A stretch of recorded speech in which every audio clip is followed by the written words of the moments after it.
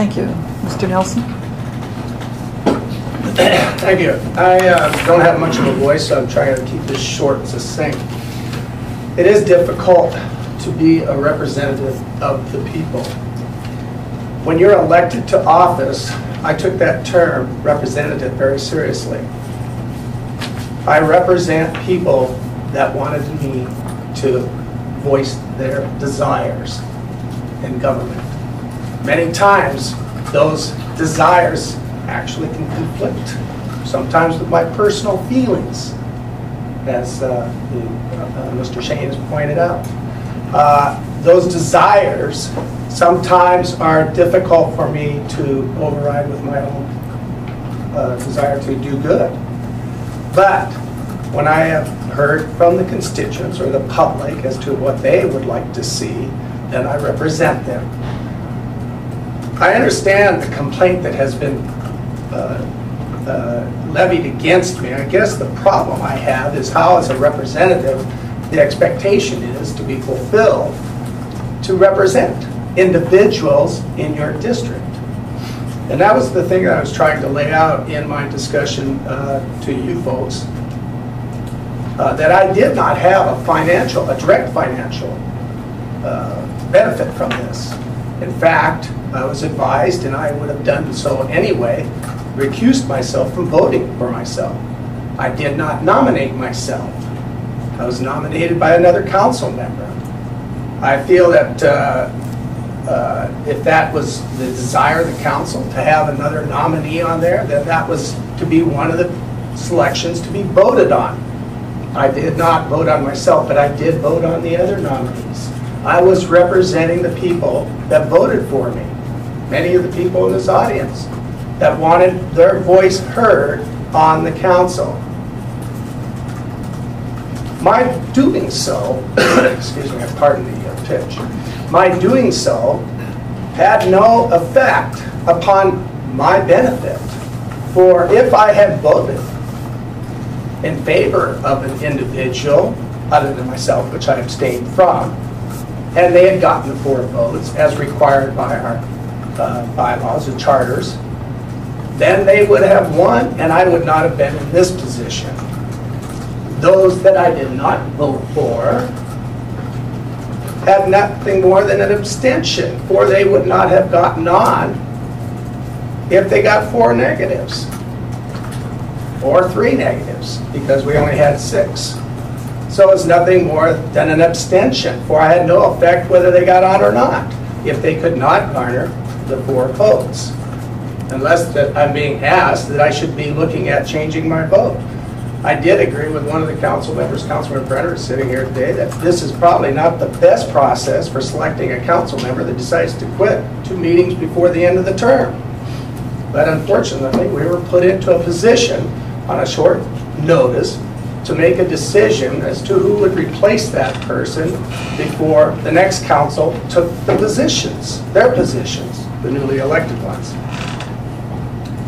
So in brief, I try to do the very best in representing the public that I serve in the votes that I cast for and against as a representative of the people.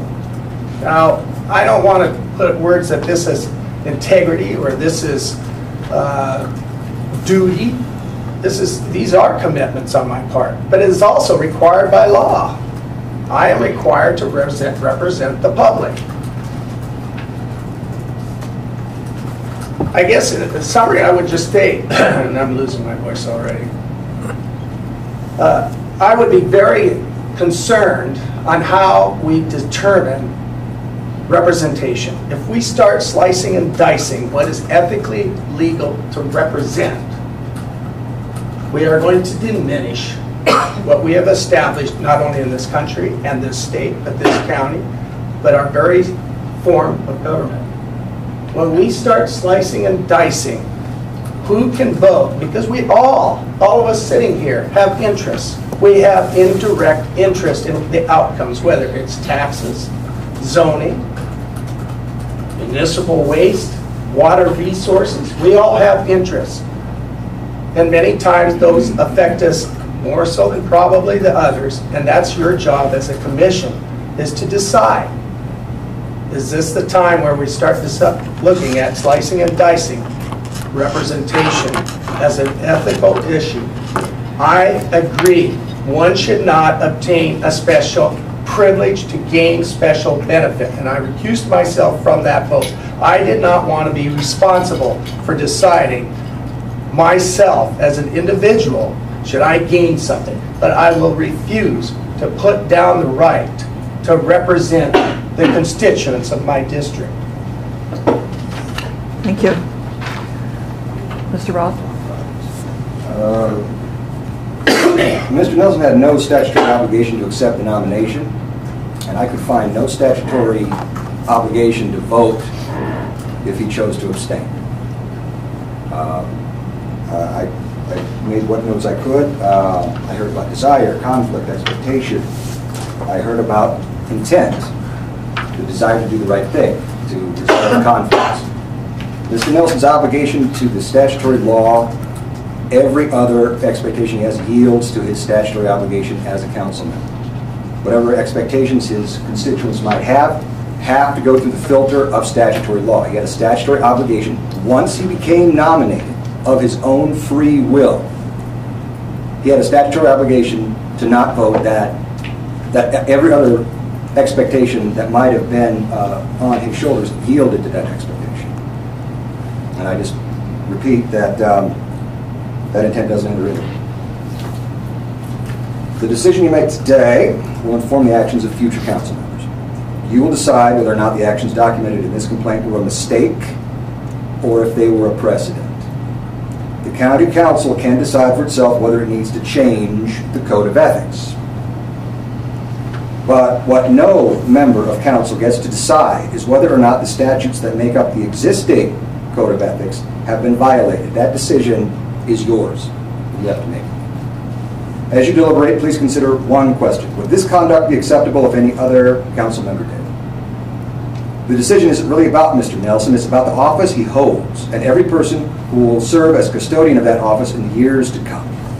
I have presented the facts and the record and the law, and I assert I have met my burden of proof that Mr. Nelson's conduct occurred and that it is a violation of the code of ethics. I'm not asking the commission to impose any sanctions or penalties on Mr. Nelson. I just want someone to admit that what Mr. Nelson did was a mistake that must not be repeated. I ask the commission to please spare Mr. Nelson a civil penalty if you see fit. He got flawed legal advice. Every member of council was struggling to make a difficult decision that night. They were working against the clock and against some of the county's most poorly defined, poorly understood, and rarely used policies and procedures. The best remedy here may not be vengeance. The best remedy here may not be punishment. The best remedy here may just be delivering bad news. Tell Mr. Nelson that he made a mistake and that he has to live with the fact that he made a mistake, and that you, the Ethics Commission, don't have the luxury of pretending that he didn't make a mistake just because you think that he's not a bad guy and that he meant well. Am I the only person in this room who has had to swallow his pride and admit to making a mistake? I don't know of anyone who's ever acquired a taste for their own pride. I know I haven't. But I've never had to swallow a fatal dose of my own pride, and neither will Mr. Nelson. And I thank the commission for hearing my complaint. Thank you.